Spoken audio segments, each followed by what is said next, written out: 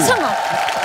보통 그 학부형들 그 남편이라든지 애들 성적 때문에 스트레스 한 3년 받은 거 한 번에 푸는 거 있잖아요. 그런 느낌이었어요. 뮤지컬 하더니 이상해졌어요. 막 연기를 해요. 아니 저는 이런 걸로 스트레스 풀어요. 좋아요. 오히려. 네. 좋아요. 성격이 쿨하더라고. 그러니까요. 여자들의 두 얼굴 무서워요. 옆에 계신 분을 보세요, 선수남 씨. 옆에 계신 분을 보세요. 가발 자꾸 넘어가는 그 여인을 보세요. 아니 갈비뼈가 문제일 줄 알았는데. 네네. 가발이 얘가. 아니 현심 씨. 네. 가발은 본인 겁니까? 제 건데요. 예, 근데 오늘 이걸로도 웃음을 드릴 수 있다면 중간에 뚜껑을 열 수도 있어요. 장난이에요. 장난이에요. 사양이에요. 자, 룰렛 돌려 주세요. 무서워. 멈춰.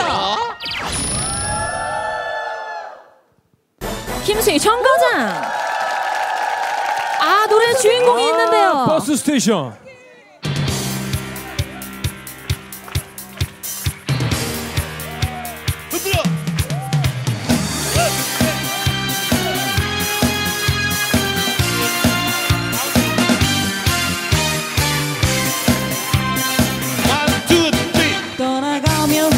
눈물을 짓고 돌아오면 미소를 짓는 바람처럼 스쳐가는 수많은 얼굴 안녕이라는 인사를 하며 다시 올라 재회를 두고 연기처럼 사라지는 먼 기적 소리 정거장 이곳은 너와